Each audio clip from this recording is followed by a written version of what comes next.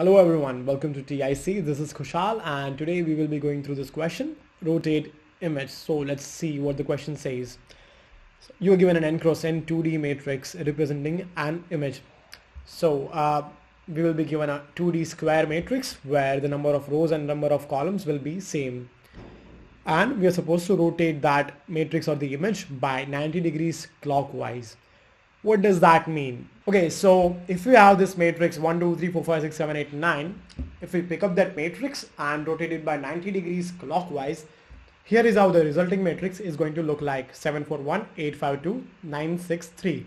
So what is happening here? The first row 1, 2, 3 is coming over here, 1, 2, 3, 4, 5, 6 is going to come over here, 4, 5, 6, 7, 8, 9, which is the last row, is going to be the first column, 7, 8, 9. So the first thought that comes to my mind is to take a extra matrix, iterate through the first matrix, iterate through the first row, put those elements as the last column in the new matrix, iterate the second row, put the elements over here, iterate the third row, put the elements over here. Okay, but we are actually not allowed to do that. In the question itself, it is said that we need to do this operation in place. That means we are not allowed to use any extra space. Okay, so if we wish to do this operation in place without using any extra space, we should think in the terms of coordinates x and y. So if you consider this element 1, which is at 0, 1 position, that 1 needs to go at 0, 2 position. But if 1 is going to go over here, where is 3 going to go? Here. But how exactly are we going to do that? At first sight, that this might look a little bit tricky, but if you look at things more carefully, if you look at rows and columns in general, we might notice that the elements of the columns are going at the row and the elements of row are going at the column. Suppose if we consider 1, 4, 3, those elements are going over here. But just not that, those elements are also getting reversed. Okay, so what I mean to tell you is, if we consider the first column 147, that column is getting converted into 147 as row, but it's also getting reversed at the same time, 741, which is the first row of our desired matrix. So converting each of the rows as columns and columns as rows, does that sound familiar to you? So we're basically taking the transpose of the matrix, and after taking the transpose, we're gonna reverse each of the rows to get the desired matrix. Let's move on to the coding part and see what needs to be done.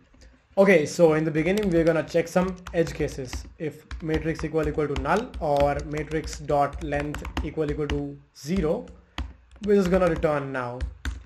As per our discussion, we're gonna do this question in two parts. So first we're gonna transpose and then reverse. So in order to transpose the matrix, we're gonna have to iterate through the matrix. We're gonna visit the elements and interchange their x and y coordinate. Okay, so we are going to have two loops, matrix dot length I plus plus. So this loop was for rows. Now for columns. So you might not understand the range I just wrote, but we will go through this after I write the code. So if we need to interchange ij to ji, we're gonna have to have a temporary variable. So temporary variable will have value matrix of I and j. Now we're gonna have this value I and j assigned to matrix of ji. Now matrix of ji will have the value of matrix ij, which we have stored it in this temporary variable. Just for now, consider that I have not restricted the range. So we're gonna take each and every element of the matrix and gonna interchange their x and y coordinates. The diagonal elements are going to remain at their place only because their x and y coordinates are the same. So when we come at this place, 2 and 4 will be interchanged. Now 3 and 7 will be interchanged. When we come at this place, we will have 2 here and 4 over here. So if we still take 2 into the consideration, 2 and 4 will again get interchanged and both of the elements will have their original position. So we do not want that.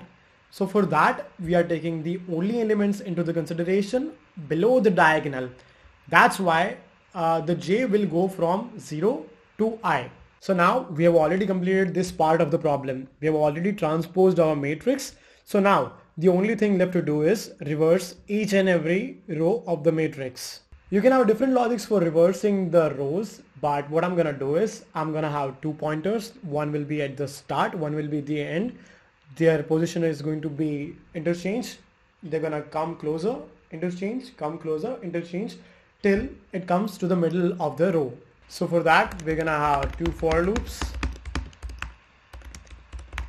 So this for loop is for traversing through the rows. The other one, the columns. Now for the columns, the range is going to go till matrix.length divided by 2, the middle of the row. J plus plus. Okay, as we need to interchange the position of the first and the last element, we're gonna have to use a temporary variable here. So integer temp will be matrix dot ij. Okay, we're gonna assign ij the value of the last element. So the value will be, I will be same, the column matrix dot length minus 1, which is the last index, minus j, because in the beginning the value of j will be 0. At that time the other element will be the last element, but when j increases, when it becomes 1, we also need to decrease the value and have both of the pointers closer to each other. So this will work. In the end, we're gonna assign this to temp. Let's see if this works.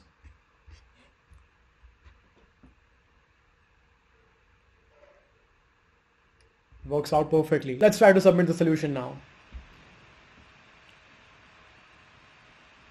So our solution is pretty fast, and turns out the memory usage is pretty decent as well. So what would be the exact time and space complexity here? As we're iterating through the matrix twice, once for transposing the matrix, another one for reversing the rows, the exact time complexity will be 2 into n square. So the time complexity is in the form of O of n square. And for the space complexity, as we are not using any extra space here, the space complexity will be O of 1, which is constant. So that concludes the video. Thank you everyone for watching. Do like, share and subscribe.